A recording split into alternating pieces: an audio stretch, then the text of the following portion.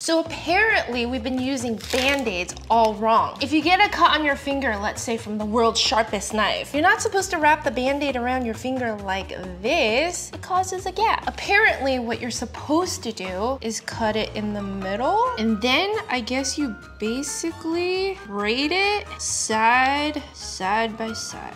I mean, it seems kind of like a hassle, and then it kind of just ruins the pictures on my Band-Aid. And I might cut myself again because there's still a gap. I'm gonna give this hack 3 out of 10.